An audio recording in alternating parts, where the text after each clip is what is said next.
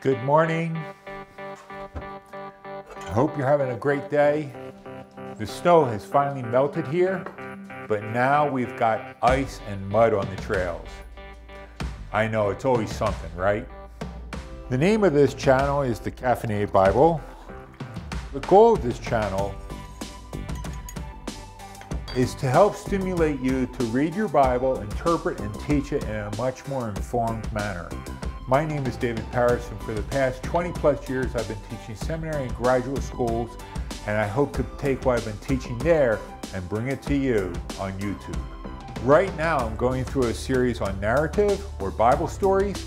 How do you read and interpret a narrative? And today we've come to the element of a narrative called plot, which sounds rather sinister, doesn't it? Is there a plot behind this video? What? You guys want a treat? Here, sit.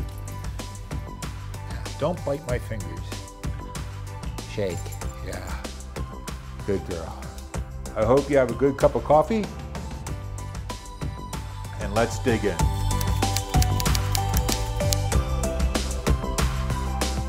Before I jump into this video, I want to say that I'm giving away a copy of this book, Living Parables by Mark Boyer and Corbin. And if you want to know how to win a copy of this book, which is a great illustration of trying to take the parables that were told in the context of Jesus' Galilean agrarian countryside and make them contemporary for today, stick around to the end of the video and I'll tell you how to win a copy of this. Now, when it comes to biblical narratives, scholars have been studying this for the past couple hundred years. But most of the time their focus has been upon how the stories got formed together. Their goal then is to try and understand the history of Israel and the development of the Israelite religion.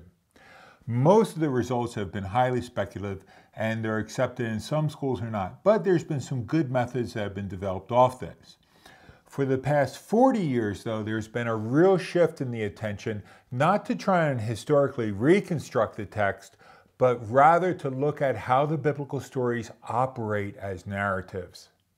Without going into next week's video too much, we can kind of look at the role of narrators and readers in a story in the following way. The narrators are like the composers of a musical score. The composer has some idea of the music they want to write, and then they write it down on a sheet of music. The readers or the performers then take those little black marks on the page and then bring them back to life by performing them as a musical score, or in our case, as someone who reads the little black marks on the page and creates meaning out of them. And just like a musical composer will put the different notes, timing, beats, crescendos, various things like this within the text, the narrator of a story also has different features at their disposal then to really create what they hope will be the way the readers will understand and interpret the story. Now, plot is one of these devices that a narrator has to work with. They give coherence to the story, or think of it as sort of the outline or the backbone to the story. But plot also serves a very important human or psychological role as well. We understand who we are as an individual based upon this plot or this storyline that we construct and we tell about our personal lives. If I wanted you to know who I am, I would tell you about where I was born, grew up, went to school, my achievements, struggles, marriage, family, various things like this. That is how you would get to know me. I would tell you stories about who I am. And it's also how I understand myself. I understand who I am based upon the achievements or the struggles, where I came from, what I've done in my life. And there's an excellent book in regard to this. It's written by Charles Gherkin and it's called Living Human Documents. And if you're interested, he takes a narrative approach towards counseling, understanding the stories that we've told about our lives as to how we shape our identity and help us also to overcome maybe some of the challenges that we're facing psychologically. And I'll put a link to that down below. Okay, so where were we? Oh yes, plot and narrative. Now, narratives and stories are very different from propositional truth or propositional logic. And thank God it is. Could you imagine if the Bible was written like a Microsoft Word manual? trying to read through that where it's just giving you propositional ideas one after another. Rather, by placing it within stories, we can relate to the people in it. One of the big ways that narratives or stories differ from propositional logic is the freedom that the author has in rearranging elements within their story or choosing what to focus on. Even, for example, with this camera, I've got it set up so it's facing me. I don't have it facing the side wall or back that direction. You're only seeing a small sliver of this room. And I've chosen that because I'm trying to tell you a story. I'm trying to communicate something to you. And I've selected the perspective from which you're going to view this. The same thing with the story. The narrator takes a perspective, but they also choose what they're going to tell you and how and when they're going to tell you. The author may have experienced events A, B, C, D in that particular order historically, but when they tell you the story, they might make it D, A, B, C. They may change the order around. For example, I could construct a plot of my making coffee upstairs, and I could have a number of sequential steps from making the coffee to coming down and teaching here. These sequential steps then present sort of what I would call the modern view of a narrative or a story. We like to have things in chronological order a lot of times. But a story does not have to be in chronological order. In fact, we really like it when people move things around. Consider the movie Titanic, which begins with the old lady going out on the boat to throw that diamond off the boat over the spot where the Titanic lay at the bottom of the ocean. And then it jumps back in history to her experiences aboard the Titanic and that fateful journey. The amazing thing is our minds like it when we do that. Now, where this is of particular relevance within the Bible is when authors might shift the historical events around in order to convey their message. They're trying to teach you something, remember that. A classic example of this is found in John's Gospel. In John chapter 2, you have the record of Jesus cleansing the temple. If you go to Matthew, Mark, and Luke, they all have this in the last week of Jesus' life. John has it at the very start of Jesus' ministry. Now, if you look at the Bible as primarily conveying propositional truth, what happens is you get into either two problems here. On the one hand, the critical theorists then say, oh, look at this. John obviously doesn't know the events there. He wasn't an eyewitness. Therefore, he got things completely out of order. He's completely mistaken. Or you take the very conservative scholars on the other side who say, no, no, no, no, no. What there was is really two cleansings of the temple. John recorded one, Matthew, Mark, and Luke recorded the other. This is sheer nonsense from my perspective. If there were two cleansings, surely somebody would have mentioned it because this was such an important event in Jesus' ministry. And also the idea that John got it wrong because he wasn't a witness is not right either. He brings it forward because he wants to tell you about it, it's important, but he doesn't want you to confuse it with why Jesus will be crucified in his gospel. For him, it's based upon John 3:16, that God so loved the world that he gave his only begotten Son. In John's gospel, Jesus is crucified because this was God's plan. In Matthew, Mark, and Luke, we have more of the social and historical situations that lead up to Jesus' confrontation with the religious and political authorities that then lead to his crucifixion. They all have a particular point they're trying to bring out and teach you, and one of the tools that they do this by is the order that they put events in within the plot. Another thing that we need to realize about narratives is that they're complex on the level of that there are micro, middle, and macro levels to narratives. Consider, for example, in Matthew 13:44, the parable of the sower, which reads, "The kingdom of heaven is like a treasure hidden in a field, which a man found and covered up. Then in his joy he goes and sells all that he has and buys that field." This parable is a micro-narrative. It's one verse long, one sentence in the Greek, yet it conveys an incredible amount of meaning as we construct that score and bring it to life. Let's also consider the story of the paralytic man in Mark chapter 2, verses 1 through 12 that we looked at last week. This is a micro story. We can say those 12 verses there are one contained micro story within the Gospel of Mark. But also, if we situate that within the middle level of narrative, we can say that in Mark chapters 2 through 3, we have a series of stories that focus on opposition that Jesus encounters. In this way, this micro story about healing the paralytic in Mark chapter 2 then fits within this middle level of narrative where we have a number of stories that fit together to form a block of opposition against Jesus. And then you could take the entire Gospel of Mark itself as a macro narrative. It starts with John the Baptist preaching in the wilderness, prepare the way of the Lord, and it ends with Jesus' crucifixion and death on the cross in Mark. And you have one macro narrative that fits the whole thing together. But we have to take it one step further because there's a mega macro narrative within the Bible. Because once you have the editors and the compilers of the canon selecting which texts are to be canonized and to become part of the recognized text within the church, you have them putting the New Testament text alongside the Hebrew scriptures, and you get a mega macro narrative from Genesis to Revelation, from creation to the redemption of the world at the end of the ages. Now, what I want to do for the rest of this video is really give you a tool to help you interpret and study a biblical narrative. And within this tool, there's two things that we're looking for. There is the aesthetic dimension or the artistic dimension. We're looking at how the story is told and those artistic or those beautiful flourishes that the author brings. So remember, if Jesus dies around 33 AD, and most conservative scholars would put Mark somewhere written around 50 AD, he's been teaching and preaching these stories for 20 years in conjunction with other church leaders.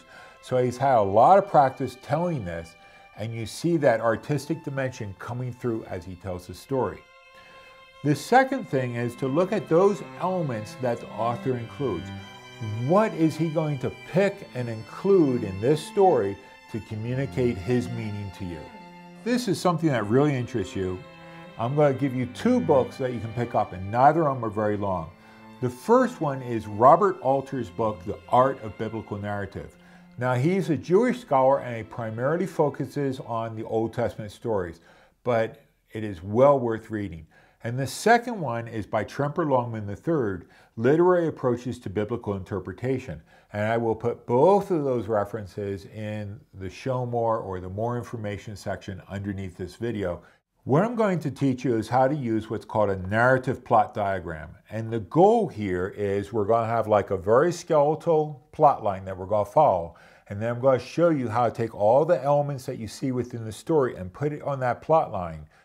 The goal of this is to construct on one page a really nice diagram that has a lot of graphical color words on it that help you to see the meaning and the flow and the focus of the story.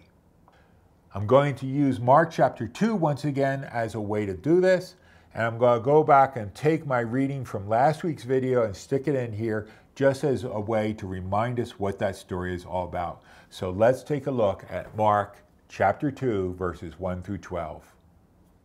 And when he returned to Capernaum after some days, it was reported that he was at home. And many were gathered together so that there was no more room, not even at the door. And he was preaching the word to them. And they came, bringing to him a paralytic carried by 4 men. And when they could not get near him because of the crowd, they removed the roof above him. And when they had made an opening, they let down the bed on which the paralytic lay. And when Jesus saw their faith, he said to the paralytic, "Son, your sins are forgiven." Now some of the scribes were sitting there questioning in their hearts, "Why does this man speak like that? He is blaspheming. Who can forgive sins but God alone?" And immediately Jesus, perceiving in his spirit that they thus questioned him within themselves, said to them, "Why do you question these things in your hearts? Which is easier, to say to the paralytic, 'Your sins are forgiven,' or to say, 'Rise, take up your bed and walk'? But that you may know that the Son of Man has authority on earth to forgive sins," he said to the paralytic, I say to you, rise, pick up your bed and go home. And he rose and immediately picked up his bed and went out before them all, so that they were all amazed and glorified God, saying, we have never seen anything like this. Now our first step is to draw this sort of trapezoidal diagram, this narrative plot diagram that we're going to put this information on, and I'll explain why we're using a structure like this. The 4 points to this story that we need to realize is over here on the left, we have the introduction or setting the stage for the story. These ascending and descending lines on the side show how either the conflict, the problem, or the need of the story either intensifies or gets resolved on the right-hand side. And then the plateau across the top there, this is where the tension or the highest level of conflict will be held. Finally, on the other side, we have this little tail off. That's the conclusion. Oftentimes, the setting the stage and the conclusion at the very beginning and the end here not only help set the stage for the story, but they help transition us from the previous story into this one and then this one into the next story as well. So for setting our stage here, if we back up to Mark chapter 1, Jesus has just returned from having a very successful ministry out on the Galilean countryside. He's come back to his house in Capernaum, but the problem is there is no room, not even at the doorway, for people to listen or to see him. That then sets our transition right here in the corner where we move from the setting to the introduction of conflict. It's just beginning here, and we're going to see how this intensifies. Now this line moving up here, this is how the story intensifies. One of the things to realize about biblical stories is that they intensify and they resolve very, very quickly. We don't do that when we tell our stories today. The way we tend to tell stories is that we tend to have a very long period of intensification, and we reach a climax in the story, and then we have a quick resolution. You could take any detective movie that you see on TV. Usually they're an hour long, and if you watch them, you'll notice that for about 47 to 50 minutes, you have an intensification of conflict, and then all of a sudden, bingo, you have the climax, the big fight scene or the arrest, and then it resolves very quickly, and that probably gives you a little teaser to get you to watch next week's episode. But this is the way we tell stories today.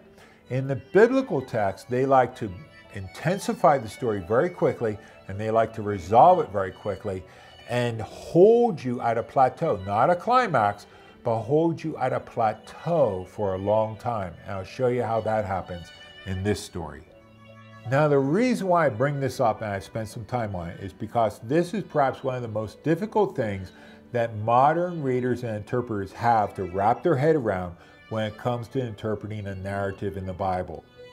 We want a point or a climax or a pinnacle of resolution, and the biblical stories like to hold you on a plateau for a long time. So let's go back to our story in Mark chapter 2. The conflict intensifies when we have these 4 men who come carrying the paralytic. But the problem is they can't get into the house. We've already been told that. So now they climb up on the roof. Literally, we can see the story intensifying here the way it's told. Pull the roof apart and then lower the man on his bed into the very center of this room where you have Jesus teaching and the scribes listening to him. It's very dramatic, but this also brings us up here to this top corner where the intensification now turns and we're on the plateau. Notice how the story shifts. It's focused on the problem. There's so many people, nobody can get in. The 4 men bringing the guy climbing up on the roof, and now all of a sudden it shifts to Jesus. There's also a turn from actions to dialogue. And also there's a shift from the 4 men and the paralytic to Jesus and the scribes. So we see how there's a major narrative turn that takes place in the story here. And this is one of the things I was telling you. Look at what the author is focusing on and what he's bringing to your attention and saying, this is what you need to pay attention to. Don't listen to that poor guy down there on the bed. Listen to what Jesus says and the scribes are thinking. I would also put right up here in this corner, they've just lowered the bed down, and now Jesus speaks. And he says, son, your sins are forgiven. Jesus now speaks, and so we know, we've got a round character on the scene here. Everybody else up to this point has been fairly flat. Now we have a round character, entering the scene. So not only do we shift from actions to dialogue, from these men to Jesus, but we also shift from simple or flat characters to round, complex characters. Now across this top plateau line here, I would put the dialogue that's taking place. Now the dialogue of the scribes is really being voiced by Jesus. He knows what they're thinking. And so the scribes are questioning in their hearts what Jesus is saying, and they're expressing good theology. This man blasphemies. Who can forgive sins but God alone? Jesus knows what they're thinking, and then he speaks again. He says, why do you question these things in your heart? Which is easier to say to the paralytic, your sins are forgiven, or rise up, take your bed and walk? But that you may know that the Son of Man has authority to forgive sins on earth, he said to the paralytic, I say to you, rise up, pick up your bed, and go home. This top line is entirely composed of dialogue. It is also composed of this back and forth between Jesus and the scribes, and it starts with Jesus' statement over here about your sins are forgiven, and then it ends over here when Jesus says, so that you may know that the Son of Man has authority to forgive sins, I say to you, pick up your bed and go home. Now the resolution, notice how quickly this story resolves itself. The man gets up and leaves the room. He goes out. Half of a verse. As I said, the intensification and the resolution of biblical stories tends to happen very, very quickly, and they want to hold you on that plateau of conflict or need, something that needs to get resolved. What is the central theme of this story? And it's got to be discussed up there on the top line. And then finally, over here on the conclusion, we have the statement from everybody that's in the room there, the crowd, when they cry out, we have never seen anything like this. Mark is giving you sort of a punchline or a takeaway at the very end there for this story. Now, when you're constructing a narrative plot diagram, there's a couple of things I would suggest. First off, you want to make sure that you get the entire story. Second thing I would suggest is draw the diagram by hand. Get out a sheet of paper, pencil, colored markers, all that sort of stuff, and get creative and have fun. Remember, you're the only one who's going to see this, so you don't have to worry about becoming a Picasso or anything like that. But I've taught this method for over 20 years, and I can tell you, if you try and do it by computer, it's not going to come out nearly as well as if you do it by hand. Now, after you've got it where you want by hand, then you can always use a computer and transfer it to a computer diagram. Second, you want to put words from the text on your diagram. Don't just include little verse numbers, but put the text in as well. And also, it's very helpful if you put the verse numbers, because then you know when you look at it exactly where it is in the story there, and it helps you go back and cross-compare things. Use colors, little symbols, arrows, lightning bolts, whatever you want. You want to get creative. This really helps the meaning of the text jump right off the page at you. Now, in order to illustrate this, I've got two diagrams here that I took photographs of when I was teaching in Latin America. The first one here is a hand-drawn diagram. Now, if you're like most of us, you probably can't read Spanish that well, but notice how just using these little diagrams and colors throughout the diagram here, the meaning of this story jumps off the page at you. The second one here, they did it by hand and then they put it in on a computer because they didn't feel like their handwriting was all that neat. Once again, notice how they've taken all the elements of that story that they thought were important and put that on the diagram here. In both cases, the meaning of this story jumps off the page at you, and you can take a look at them and interpret the story based on those diagrams. The final thing that I would say is somewhere on the diagram, put in a summary statement. What is this story all about? You have this very dramatic story that's meant to illustrate the central theme that Jesus has authority on earth to forgive sins. So you've done your diagram, you've seen the big point, you've had a great deal of fun doing this. So what? Well, I think there's three takeaways from doing a narrative plot diagram. On the personal side, it really gives you another tool and another way to interpret a biblical story. Second thing that does is if you're in ministry, let's say you're a pastor, you can take that narrative plot diagram up into the pulpit with you, and if you just preach through that, you have got an outline for that story. or maybe put a series of images in PowerPoint slides, and then you can project them up on a screen as you go through. So you can use the diagram for teaching. The third thing you can do is you can use this in teaching for a small group or a Sunday school type class. All you need to do is grab a couple big sheets of paper, some crayons, and go in and just throw it down. So let them draw out the story and have fun. The amazing thing is when they're all done drawing their diagrams, they can then teach the story. You don't have to tell everybody what the story is about or what it means. Allow them to discover it and teach it to one another. Now, at the very beginning of this video, I said I was giving away a copy of this book, Living Parables. And I've really found this a very stimulating read.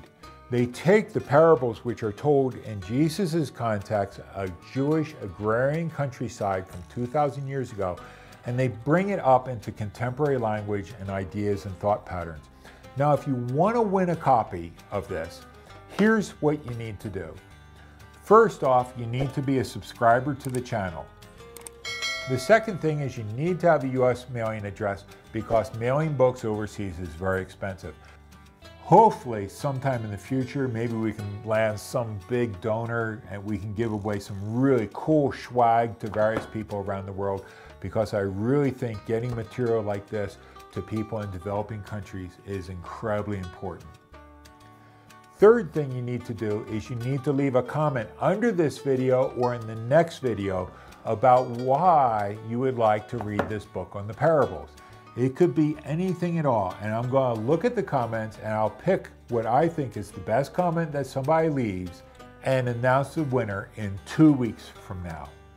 It's just a little way to make the channel a little bit more exciting, spice things up, you know. Until next week, I will leave you with the word of peace.